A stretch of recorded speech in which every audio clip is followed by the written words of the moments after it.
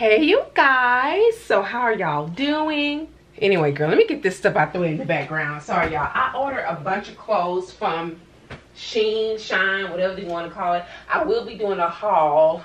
This is so embarrassing. I will be doing a haul in a couple more weeks once all the clothes come in. I'm gonna be doing my makeup and half of my hair. So y'all, it's 4th of July. Happy 4th of July if you celebrate 4th of July. If you don't, okay, my husband gave me a lecture on why black people shouldn't celebrate 4th of July. I get it, Alex, I get it, but I know you still gonna eat this barbecue. So y'all, let's get into it. I'm gonna do my makeup. Y'all, we're gonna jump right into it. No time wasted. You know how we do it. We talk about what's going on in my personal life, what I'm watching on YouTube, and what I'm watching on TV. Now, one thing I want to say is shout out to Really. I should know your name by now. You've been following me for years. Really Me, she's commented on my last chit chat that my skin looks great. What am I using and what am I doing? I will do an updated skin regimen, but you guys, I don't do a lot. You know what I do? I stay out of folks' business and I pray and I try to be overall healthy. I'm not as healthy as I could be right now, but I try to be healthy. So y'all, let me go ahead and jump into it. Personal life is going well. I got up early this morning and I did a lesson plan for JB for summer school for the next 2 weeks. And poor JB, y'all, 2 nights ago, he woke up vomiting non-stop for a couple of hours. And baby, when I told you I was tired, the night before I only got 5 hours of sleep. That night I only got another 5 hours. So the following day I really slept. So my husband, being the smart man that he is, smart and fine man that he is, he said that you're not washing your hands right. You're not washing your hands properly to JB. He's like, you clearly have some type of gastro issue because you vomiting and you having diarrhea. And sure enough, it cleared up. Within 24 hours, it cleared up. So he's fine. We're going to be doing a little bit of homeschooling and what else is going on? Nothing much, y'all.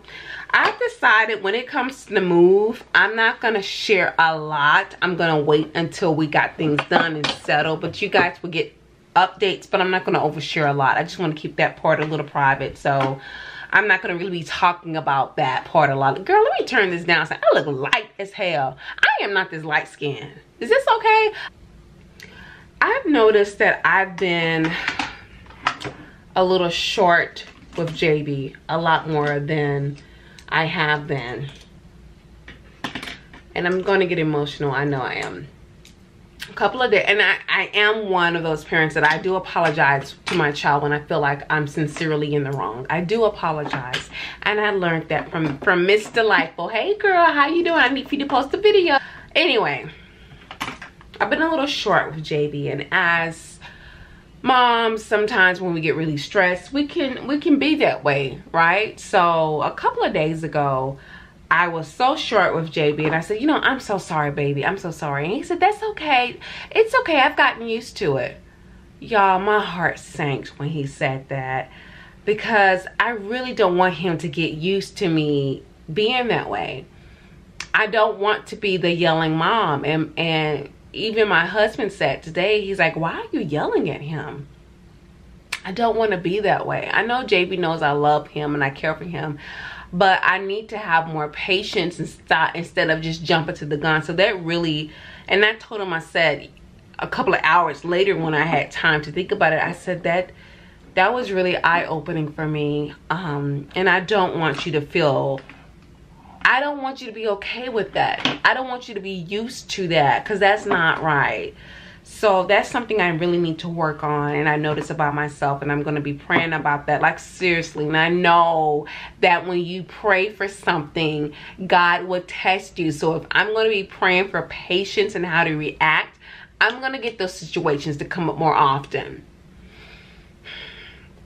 But yeah, that broke my heart when he said that because I don't want my baby to feel like, because I honestly, and mama, if you're watching me, you know, my parents really don't watch this. My mom was that mom. She was very short. She yelled a lot. She gave out spankings and discipline without explaining herself. Now, I don't do that. because JB rarely gets a spanking. But she was just very angry all the time, and as an adult and as I got older, she explained why she was that way, which I'm not going to share on my channel because that's personal. She explained why she was the way she was, but I don't want to be that type of mother to my child, so I don't want to repeat that cycle of just snapping. So yeah, that's all what's going on with personal life. But as parents, we really do need to notice when we're doing stuff that is not, you know, right, and try to correct it. Try to correct the behavior.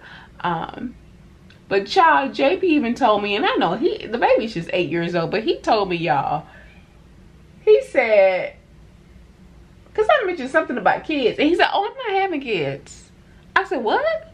What happened to Boris and Abigail? Y'all, he used to have make-believe friends that were his kids. I think he's developed them when he was like 5 years old, and they were his children, and their names were Boris and Abigail. Like, what type of German ass Eastern European shows you watching? Boris and Abigail. And he would say stuff like, okay, mama, can you fix me a snack? And can you fix Boris and Abigail a snack too? I'm like, what the hell? So I gotta feed you and your damn imaginary friends? Hell no. Child, I did this all wrong. You see how you be when you be drinking? Don't drink, kids. I'm gonna put this over it though. I did that all wrong, but I'm gonna put this over it. That'll fix it. I was supposed to do the maroon in the crease, and I accidentally did it on the eyelid, but that's okay. We can fix it. See, we fixing it right now. All right, y'all, my wings are in the oven here. In a second, I'm gonna have to put some foil on it. So what I'm watching on YouTube, so just today, Miss Angel, aka, let me not say her name, she's like, you be telling me, okay girl, Nezzy Naps went live, and girl, she's still on live. She is setting her hair. Nezzy Naps is doing her starter, her twists for her locks. And girl, look, I went to go run an errand. I went to go bother Miss Lori. I started my sides, and she's still setting those twists. She's been on there for 6 hours. Oh Lord, I think she's doing mini 2-strand. Y'all, I need to stop. This foundation is getting everywhere. She's doing mini 2-strand twists, which a lot of people do to start locks. And I honestly would love to have locks, you guys. But I just know that I wouldn't keep them in. I know I wouldn't. Because I love to have my hair out loose and flowing. But yeah, I know a couple of y'all are subscribed to Nezzy. You probably already saw. She's starting her lock journey. I'm really excited to see it. How things go. We talked about, you know, she has several textures like most of us do, but that's too brown. You see that? That's way too brown. It's too dark. You see, you can even see it. Hold on, y'all. And so she has that. Her hair is almost has this. She's in my opinion, she's 3C, 4A, 4B. I really do think you have some 3C in there, Angel. Don't fight me. Don't fight me. But not a lot of 4C.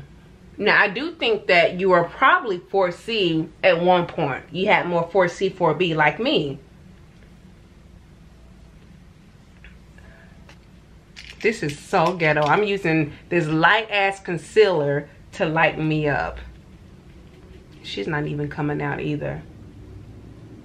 This is not coming out. This is cakey as hell. But this is gonna work. Let me show you. It's gonna work. I promise you. Child. Y'all remind me never again to act like this on cam. Ever. God, let me put some of this stuff up. So yeah, y'all. What else I'm watching on YouTube? Okay, so Nezzy did her locks. Okay, girl, I've been watching Gordon Ramsay's Kitchen Nightmares. Y'all, I know a lot of, God, damn clown. A lot of these shows are highly scripted. Even the Kitchen Nightmares is scripted. So one of the craziest episodes was with Amy's Baking Company out here in lovely Scottsdale, Arizona. Amy is batshit crazy though. I got in on Amy's Instagram channel. I follow her on Instagram. Amy, her and her husband, who's an older Greek man, I think he's like 20 or 30 years older than her, hasn't been deported back to Greece, you guys. Anyway, but Amy is a great cook. I will say that. A great baker too. Fabulous baker. Her stuff is beautiful on Instagram. So I follow her channel. Child, she's crazy though. And she was one of the few people that Gordon couldn't help. But they also had stated on another channel, Amy and her husband at the time, that the show edited out and they put together clips to make it seem like they were, you know, a certain type of way. I do believe that. I really do. But I also think that, again, she ain't all the way wrapped up. But Gordon Ramsay, y'all, I like his show, but has some dirt on him. I think he has a mistress who even wrote a book about their affair. Yeah, so we ain't gonna really get too much into that. Shout out to Chocolate Capricorn. Hey girl. She had recommended a young lady's channel to me. Her name is Old Steph Co. And the video I watched of hers was Pretty Privilege. And now at first when I saw the title, I was like, girl, these millennials will come up with anything. But the more I watched it and was really looking at her other videos, I began to understand where she was coming from. That there is a certain way that we as human beings treat people who are good looking.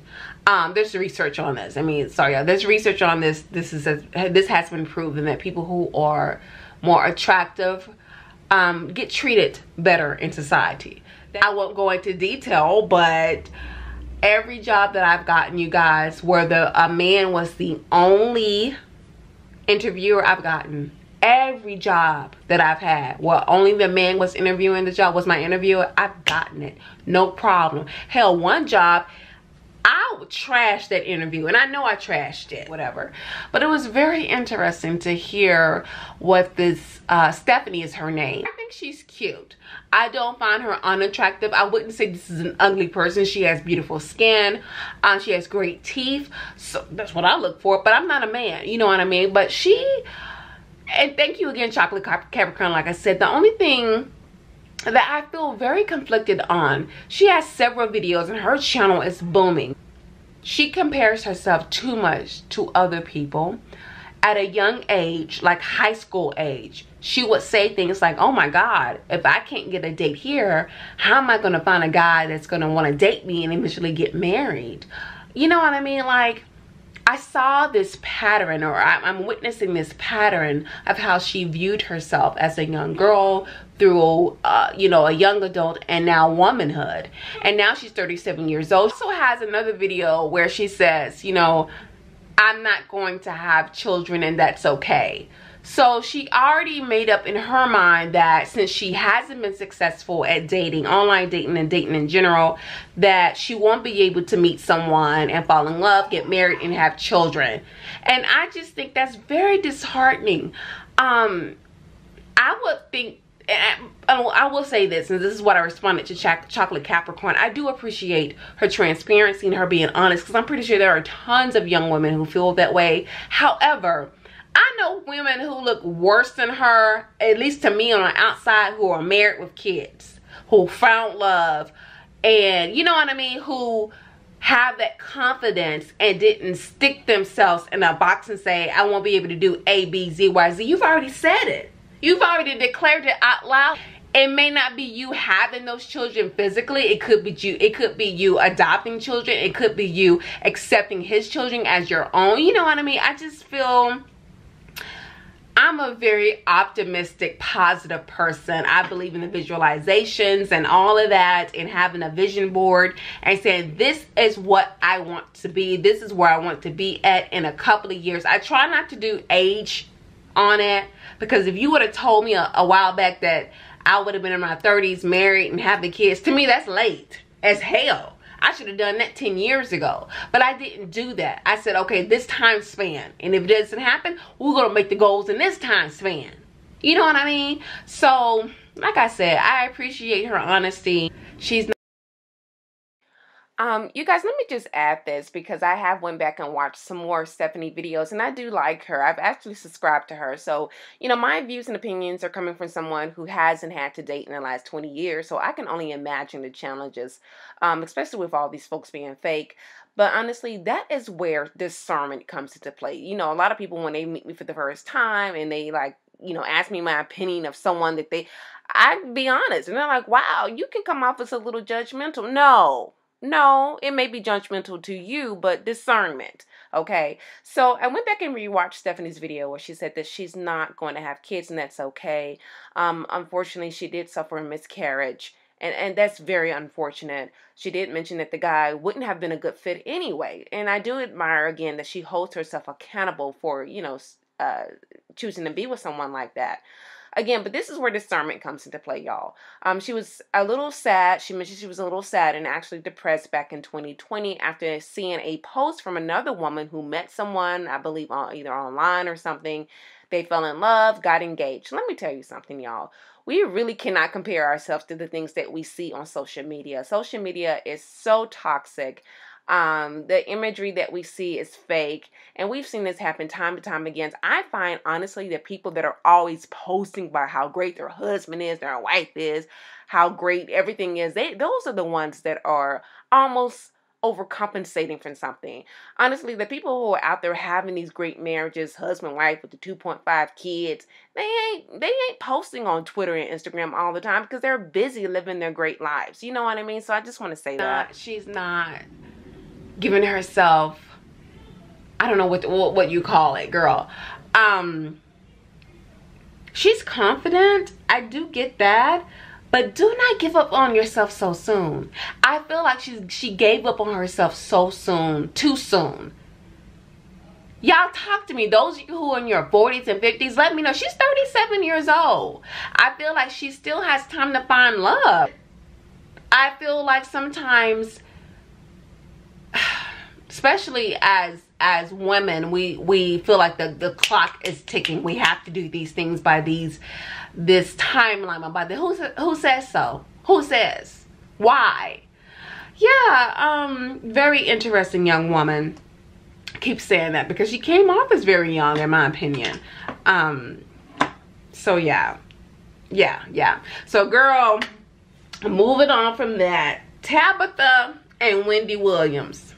First of all, I understand that a part of Wendy Williams' job is to talk about what's in the gossip, whether it be internet, you know, viral stuff, celebrities, the internet celebrities. But the way that she came at Tabitha and her 20+ years marriage, Wendy, which is very tacky to me. Wendy, why are you so upset?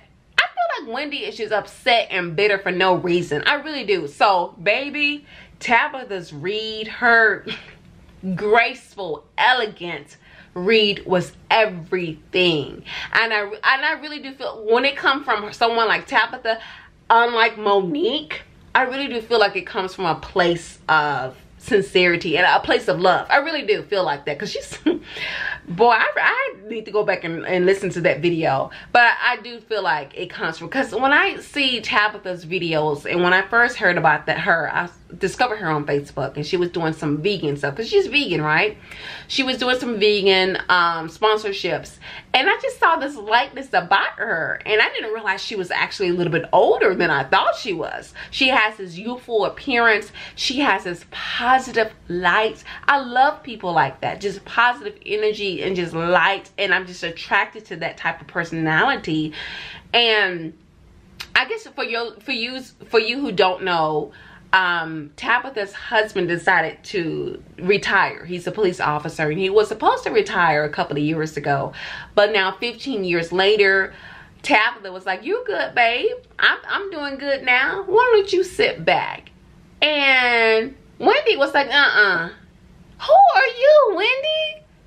What's going on in the background? Like, seriously, like, why are you coming for her like that?" But baby, Tabitha did not waste any time. No time at all. So good for her. So y'all, what else am I watching? Was watching this kid. I guess he's a TikToker and he had some videos called "What do you do for a living?" And so he's knocking on these random people door. Girl, again, talk about privilege. Knocking on these people's doors and basically asking them what do they do for a living. But one thing I find very interesting is that a good 70% of the people were entrepreneurs. Basically, they had their own businesses.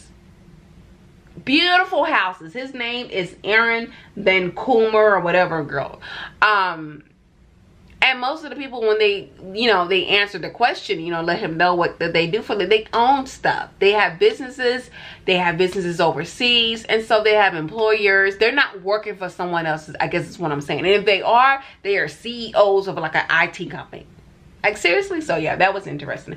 All right, y'all. I know I'm doing this pretty fast, but JB's getting on my nerves. You know what? Let me finish doing my hair and makeup, and maybe I'll come back on camera and show y'all what it looks like. TV, Good Girls. Yes, yes. And you know what was interesting about the actor Manny Montoya is that he's very private. I actually like that and I appreciate that. He's very private with his social life. He's very private on social media. Good Girls was canceled. He has not spoken out at all about it, at least from what I've seen on Instagram. I don't really use Twitter that much anymore. He also is, I understand this. He said when he's on set, he's very professional. Like, he kind of thinks that some of his other co-stars wish he was a little bit more open, but he's very professional. To him, that's a job. So he's not out, "Hey, how you doing? You want a muffin?" He ain't like that. He's there to work. He's there to be real. He ain't there to be your friend. Okay, this is work. So Good Girls was good. Handmaid's Tale season finale was everything. I'm not gonna give any spoilers, but it was everything, okay? I think that June has gone off the tail end. And y'all, that actor who plays Nick is fine to me.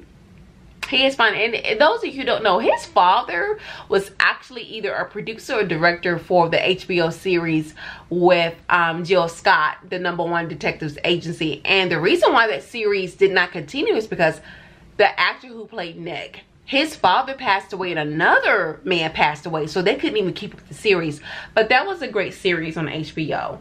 What else am I watching, girl? I watched, again, which is one of my favorite movies, but I try not to watch it a lot because it's Memoirs of a Geisha. But one thing I noticed in this movie, it's a Japanese movie. Oh, it's about geishas, which are Japanese culture.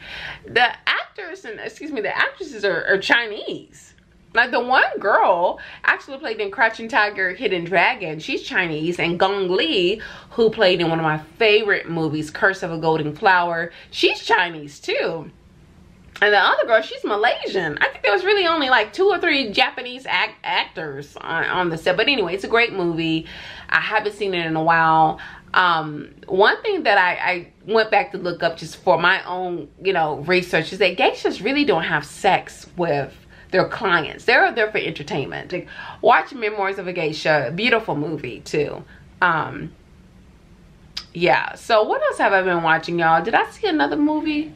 There was my husband making all this noise like a damn dragon. Why are you using the bathroom in here? What are you talking to? I'm talking to you. Oh, okay. The girl that shut me up, he said I could use any bathroom I want. What's wrong with you? Okay, you right, Alex. You right. What else did I watch?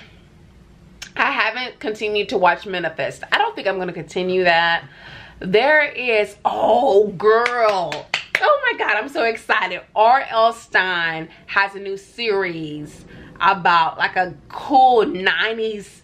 I even remember this. I cannot wait. It is on Netflix. I'm gonna watch it, y'all. I'm a huge R.L. Stine.